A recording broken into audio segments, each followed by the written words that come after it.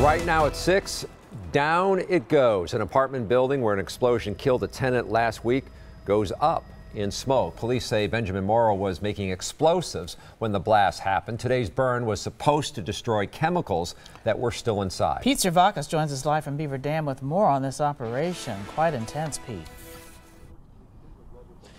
Well, firefighters say that burn was successful. The fire destroyed all the chemicals, homemade explosives, as police called them, that were left in the apartment. In the meantime, that apartment building, as you can see behind us tonight, is now just rubble.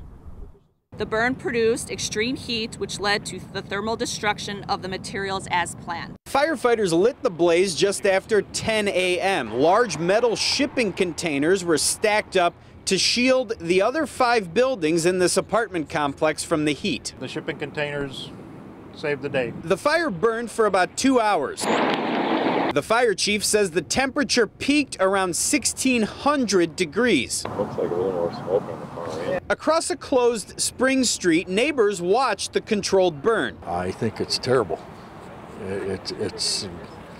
It gives you shivers to see this going. Bill Knoll hurts for the 30 or so tenants of the building now left with no home. Some of them gathered nearby to watch their possessions go up in smoke. I hope that they can all regroup and find a new home.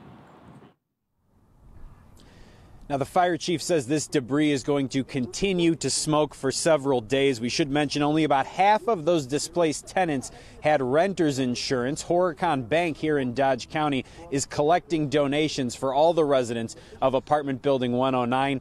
In the meantime, the residents from the 5 other apartment buildings in the same complex had to be evacuated ahead of the controlled burn tonight. They are still waiting to go home pending air testing in this area by the EPA.